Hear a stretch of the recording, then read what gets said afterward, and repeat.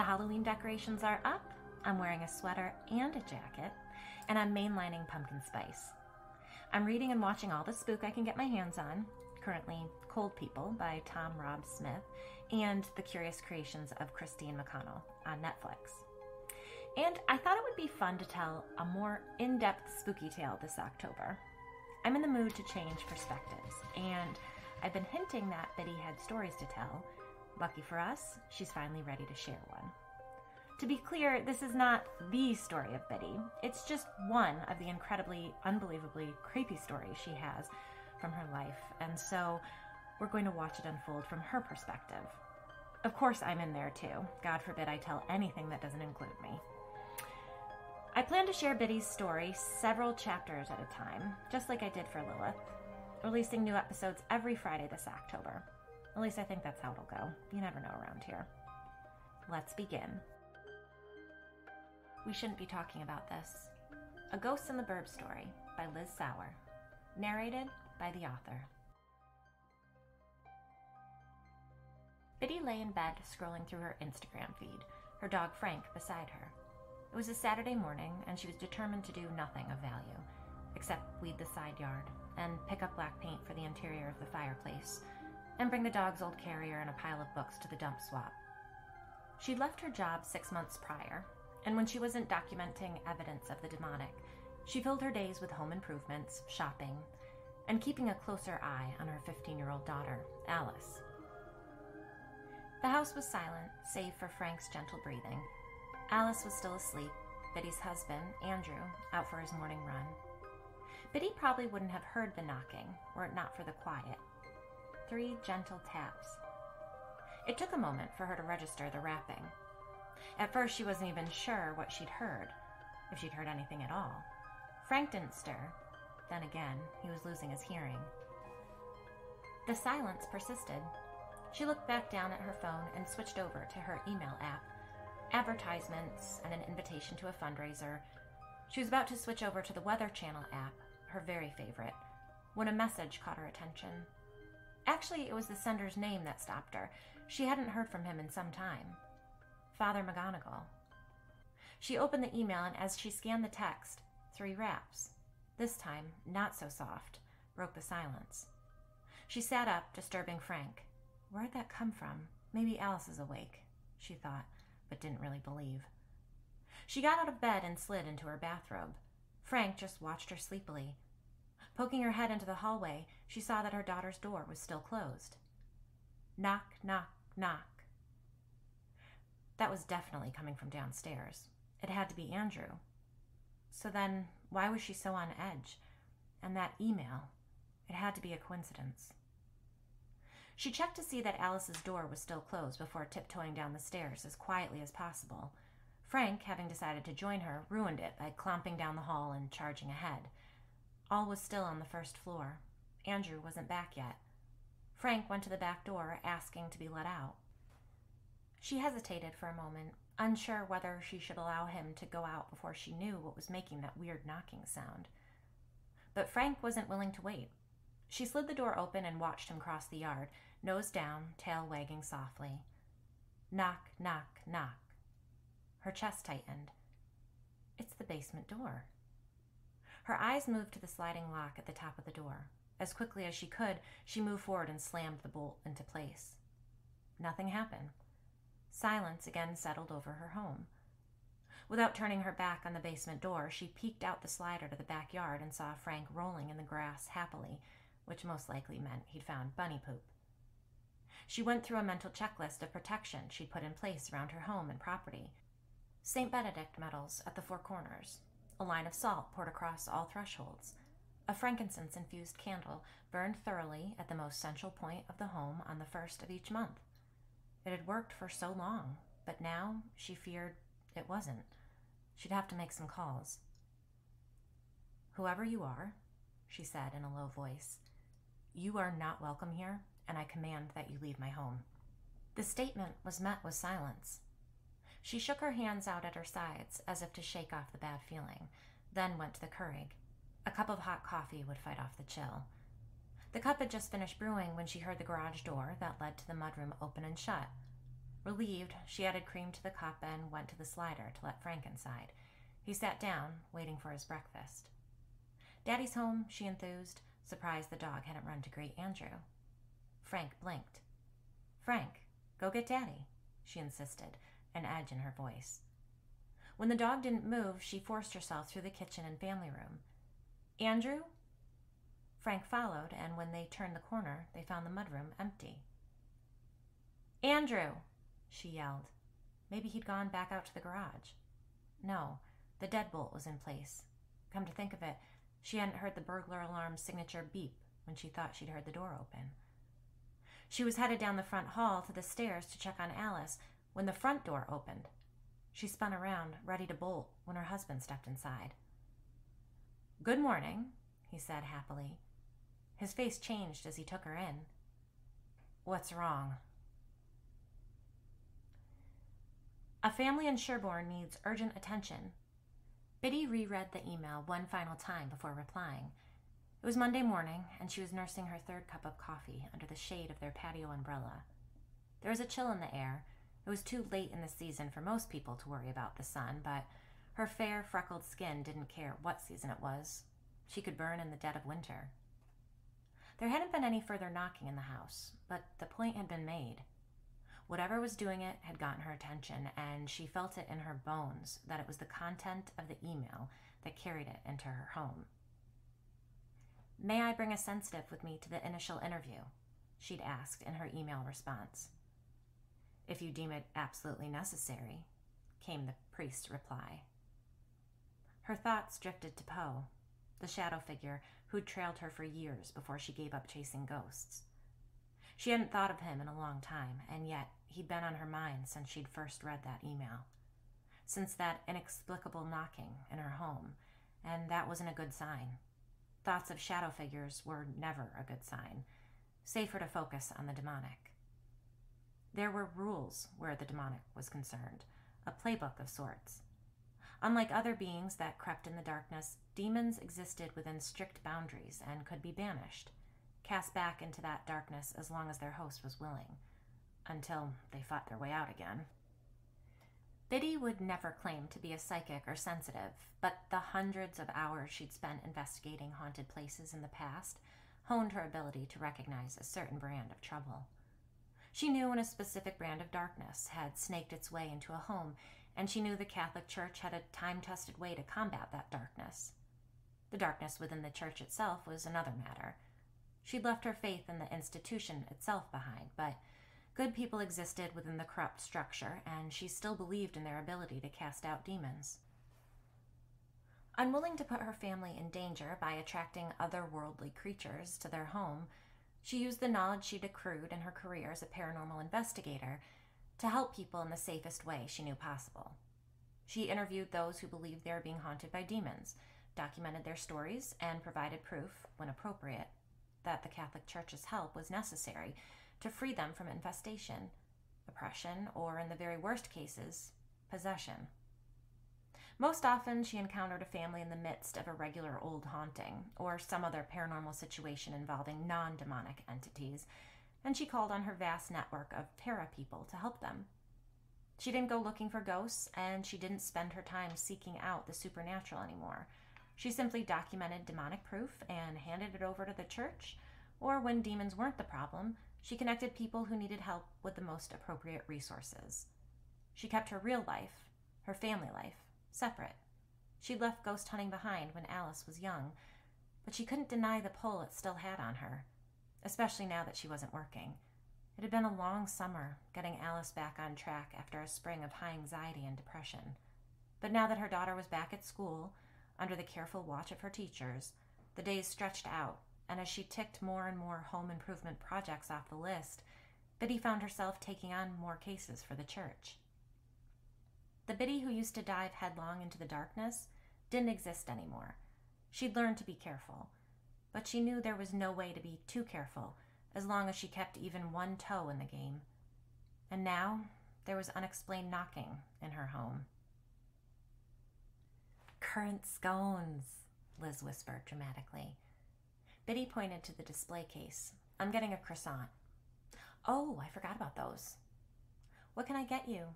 a woman behind the counter asked. "2 raspberry croissants and a small currant scone," Liz replied, before glancing over at Biddy. "My treat."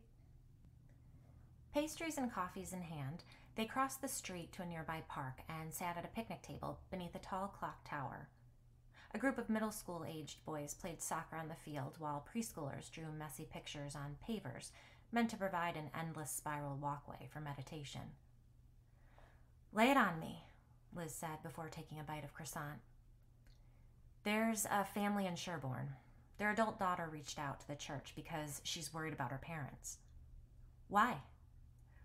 "Mom and Dad won't move out of the haunted house, and the woman is certain there's demonic involvement." "Hard pass." Biddy snorted. "Do you know how many of these interviews I do that end up being nothing or just a simple haunting?" Liz eyed her. "I'm sure it's nothing, but I want your opinion. Well, what I really want is Claire's opinion." "Fair enough. Why in this case, though?" "There's just something about the email. I don't know what it is exactly, but if you picked up on anything, or even better, if you actually heard something, then..." "And by something, you mean a demon?" Biddy shrugged. Just as Liz went to take a sip of her coffee, a rogue soccer ball flew towards them, hitting her square in the back. Coffee sloshed out onto the picnic table, and Biddy scooted out of the way before it leaked through onto her lap. A chorus of boys' voices rang out. "Oh man! Dude, sorry!" "It's fine," Liz called back tightly as one of the kids came to apologize and retrieve the soccer ball. When Biddy was able to control her laughter, she said, "It truly is a gift." "What is?" "You're just a magnet for awkward situations." Liz just shook her head in response and slid down the bench seat away from the spill. "I'm talking to the kids tomorrow at 10, Biddy continued, realizing she was more concerned about talking to them than she'd allowed herself to acknowledge. "We're meeting at the Starbucks on..." 3 raps on the underside of the picnic table interrupted her. "What the hell? Was that a squirrel?" Liz ducked down to look at the underside of the table. Biddy didn't answer. Liz watched her for a moment. "What aren't you telling me?" "I heard that same knocking at the house." "Pipes, loose siding, Frank," Liz trailed off. "No, I think it knows I'm coming and it's trying to scare me off." Liz began picking at a hangnail. "Did you hear something just now?" Liz's hand dropped to her lap. She sighed and pushed herself up from the table. "It's a collector. That's what Claire said. It's a collector, be careful." "What the hell does that mean?" Liz just shrugged. "Tell me about the house." They sat around a large high-top table at the Starbucks on Central Street. The siblings both began to speak at once. Devlin, a slender, pale man who reminded Biddy of an old college boyfriend who never washed his jeans and was prone to unexpected bursts of rage, pressed his lips together and looked at the ceiling. His sister Mallory quickly apologized. Sorry, you go," she insisted. A few years older than her brother, she had the same fine blonde hair. She, too, was slender, but with a healthy softness about her, whereas her brother appeared jagged. Devlin offered his sister a tight smile, then continued. "The house was built in 1695. The original portion is a saltbox colonial, and the addition, which was added in the 80s, is a Cape Cod-style garage with a primary bedroom and bathroom above it. The 2 sections are connected by a mudroom on the first floor and a long, narrow hallway on the second floor." "I always called that the Hall of Doors," said Mallory. "It's lined with closets." "Did your family build the addition?" asked Biddy, wondering if perhaps they'd inadvertently stirred up activity by altering the home. "No, the people who lived there before us did it," Devlin answered. Biddy looked up from her notebook. "Do you happen to know the name of the family who lived there before you?" The siblings exchanged a look. McCormick or maybe McConnelly, something like that. Our mom will know," Mallory said. "I'm so sorry I'm late. One of the goddamn dogs got out. He's dead set on poking around the woods behind our house, and it's a fucking miracle I even found him. Jesus, weather is making up for that summer drought. Will it rain ever?" Liz was shaking out her rain jacket, but stopped talking abruptly, noting the look on Biddy's face. She slid into a seat. "Sorry. Hi, I'm Liz." Mallory and Devlin Byrne introduced themselves. As he shook her hand, Devlin said, "So, you're a psychic?" Liz glanced over at Biddy, unable to hide her annoyance. No, I can't predict the future or anything, but I can talk to ghosts. I mean, I can see them too, so I basically have a conversation with them if they want to talk to me." She blew out a breath, obviously anxious. "Yeah, so Biddy asked me to come in case I connect with any spirits or offer any help." "Are there any spirits around us now?" asked Mallory. Liz smiled and shook her head. Biddy could tell she was holding something back, that she had heard or seen something that was either too personal or too frightening to share in front of Mallory and Devlin. "I ordered a coffee on the app," Liz said in an obvious attempt to change the subject. "I'll just pop over when they call my name. I apologize again for being late. What did I miss?" "We were just talking about their home. The house they grew up in is over 300 years old," Biddy replied. "What was the property like?" "The house is on a pretty busy road in town, but the actual property is gorgeous. It sits on 9 acres, explained Devlin. "There's a huge lavender meadow past the backyard, and beyond that are the woods," his sister added. "And the graveyard." "Right," Mallory continued. "We found old gravestones when we were little." "Yikes," Liz breathed. "In the meadow?" "No, back in the woods. Really, the markers were super, super old." Biddy made a note to search the town records for documentation of the burial grounds. "Sounds like an amazing place to grow up." "Aside from the dead bodies buried in the woods," Liz muttered, earning smiles from the brother and sister. "Excuse me for a second." She retrieved her coffee from the counter quickly and returned to the table. "Exploring those woods was an escape from the house for a little while," Mallory explained. "But then the woods ended up being just as creepy as the house," her brother finished. "How so?" asked Biddy. "I was in the backyard reading one afternoon, not long after we'd moved in, and I looked up and there's this huge man-shaped shadow standing just at the edge of the woods," Mallory explained.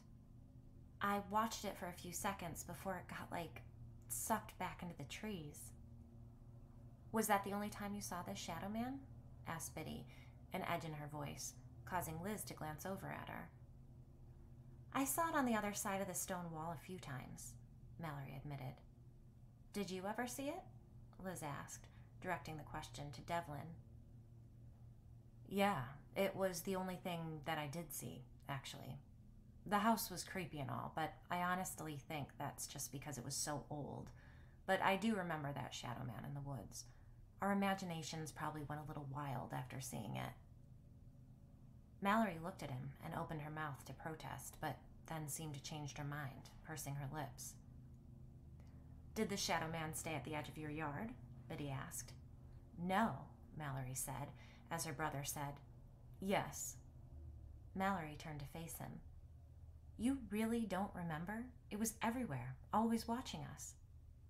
"Come on, Mal. The house was wicked old, and Mom and Dad basically did nothing to fix it up. Sure, maybe we saw things that we couldn't explain, but I think we might have gotten a little carried away." "Devlin," Mallory snapped. "What are you doing? You know what happened in that house." "Honestly," he hesitated. "Look, I didn't fully realize this until recently, but I barely remember anything from growing up." "Anything?" Biddy pressed. "What about holidays or birthdays?" "What are you talking about?" Mallory snapped. He looked down at the table. "I've been talking to someone, because of all my anxiety and stress and stuff, and I sort of realized that I only have a couple real memories from our childhood. The rest is just kind of foggy," Devlin admitted. Biddy took a long moment to scribble something on her pad. "And you don't have any trouble with your memory?" Mallory hesitated, glancing at her brother before responding. "I remember everything." "Okay, then let's start from the beginning," Biddy suggested. How old were you both when you moved in, and what was the first thing you remember seeing inside the house? I was 11 and Dev was 9.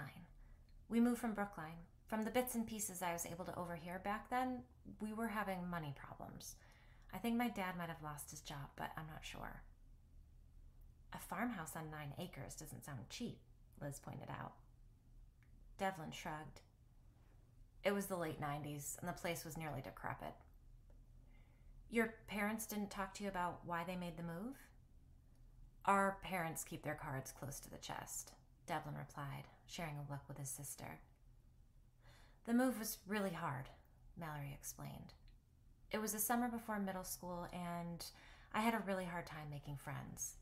Our parents were really stressed out, so we tried to stay out of the way. That's why we spent a lot of time in the woods at first, before we got too scared to go out there. I do remember that, wandering around out there, building forts, making little patterns and stuff with the twigs until it was close to dark. Mallory smiled at him. It was fun for a while. And then you saw the shadow figure. That and other stuff. Mallory trailed off. Such as, Liz prompted. Mists. There were mists in the woods, especially in this one place where we'd build our forts. They sort of rose up around the trees. That was just fog, Mal, Devlin said softly. I thought you said you don't remember, she replied, obviously agitated. He sighed. He thinks, no, the whole family thinks, that it was all just my overactive imagination, but it wasn't. Mom and Dad were totally checked out, and we were left on our own to deal with everything. Every single night, those nightmares, and it was awful. Mallory looked close to tears, Devlin frustrated. What nightmares? Asked Liz. Devlin's night terrors. They started a few weeks after we moved in. We'd always shared a room at our old house, but now that we were in that huge house, we were so psyched to each have our own room. Our bedrooms were next door to one another, but our mom and dad were down the long hallway that connected the new addition to the old part of the house. They had a whole suite above the garage, and there was a door that closed it off to the rest of the house. They always kept it closed, so they didn't always hear what was happening. And the house was so noisy, all the time really, but I think it was just more noticeable at night because there weren't any distractions. Mallory seemed to lose her train of thought. Did you start seeing shadows around that same time? Liz asked, earning a look from Biddy. Yes, Mallory confirmed, looking surprised. I hated that house from the first night, but I didn't start seeing shadows until around the time Devlin started having those dreams. I made sure I never drank water a few hours before bedtime because they were in the hallway and... Wait, she leaned forward. Why do you ask? My guide brought them up, Liz hedged. Wow, okay. It's not that far of a stretch to think there might be shadows in a supposedly haunted house, Devlin pointed out. Did they walk past your room at night and, glide up the walls in that spooky green hallway? Did the lights flicker when they made their presence known? Liz asked without missing a beat. Yes, Mallory confirmed. All of that. The hallway was painted forest green. Liz nodded. And in the basement, right? They made it uninhabitable. Devlin nodded, obviously impressed. So what are they? I don't know yet, Liz admitted, but if I'm being told about them, they're significant. Biddy shifted in her seat. Noted. So you said the house was noisy. How so? The knocks and footsteps were constant. We'd hear doors open and then footsteps down the hall, only to look and no one would be there. And thuds and bangs, 3 knocks, either low or loud, but the knocking was constant. Wait, what? Liz said suddenly, looking at Biddy. What? Said Biddy. Liz shook her head. Sorry, I thought you... What did you hear? I thought you said, it's not the coincidence you think it is. I didn't say anything. Was it Claire? Biddy asked, referring to Liz's spirit guide. Liz shook her head. The siblings watched them, wide-eyed. Biddy jotted a note, then said, "Go on," to Mallory. Okay, so it was hard to fall asleep at night because just as you dozed off, you'd hear that tapping, or there'd be footsteps in the hall that would stop outside your door. It was scary. Did you experience the same thing? Biddy asked Devlin. He shrugged. Mallory drew in a breath. He doesn't remember. What about your parents? They blamed the noises on the house at first. Eventually, they acknowledged that something might be happening, but we were told to ignore it and pray. Mallory's voice was bitter. What about the night terrors? Mallory shifted in her seat and glanced at her brother. I had a really hard time falling asleep in that house, even before everything started up. We'd been in a townhouse before in a busy neighborhood, and I was used to hearing people next door or neighbors outside, but the house was different, creepy. The first time Dev had one of those bad dreams, I don't know how long I'd been asleep or what time it was, but his shrieking startled me awake so completely that I was out of my bed and to the door before I even realized what was happening. I ran out into the hallway and saw that his door was wide open. I do remember that, Devlin cut in. My door never stayed closed, even when I locked it. Mallory nodded. You were standing on your bed with your back pressed against the wall, and you were screaming your lungs out. I couldn't see the corner of the room you were staring at, so I was afraid to go in. I just yelled your name and tried to get your attention. Felt like it took forever for our parents to get to us. They must have been sound asleep or couldn't hear because of that goddamn door, but finally Dad blew past me and pulled you down off the bed. You came right around, but you were confused. You said you had no idea what scared you. You didn't know why you were screaming. Devlin just shook his head. He wasn't dreaming, Liz said quietly. Mallory looked defensive. I watched it happen almost every night for 9 years. If they weren't dreams, then what were they? They all watched Liz. She was looking down at the table, her head cocked slightly to the side. Finally, she gave a little nod, then looked back up. Meeting Devlin's eyes, she said, You were taken.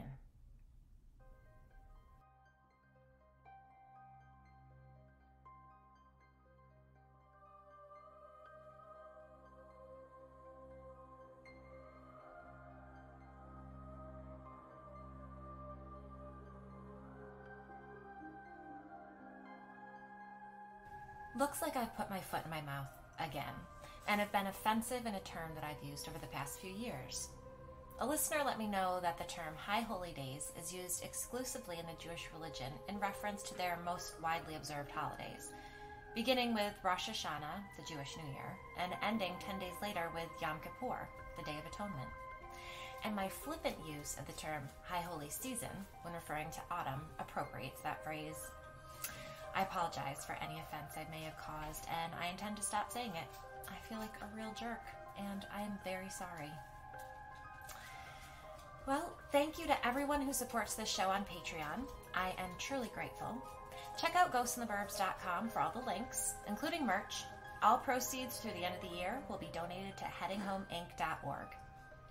Good night, sleep tight, and don't forget your nightlight.